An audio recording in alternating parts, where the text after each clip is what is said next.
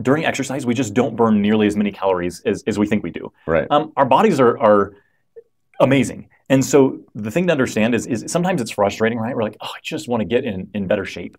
But our bodies don't really care about being in shape per se. They care about staying alive, right? Like that's our brain's directive, keep this organism alive.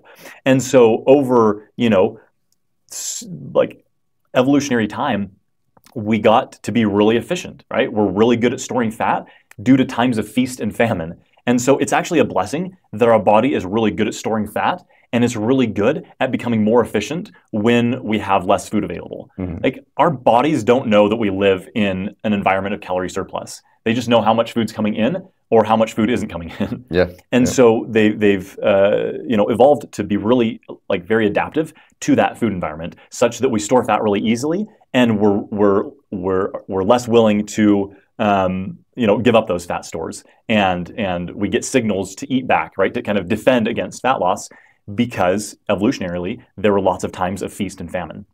And so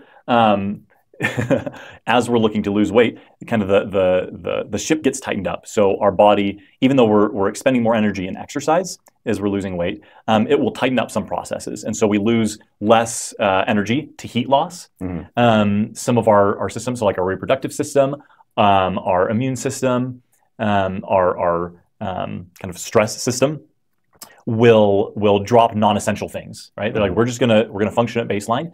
And so we can conserve energy that way.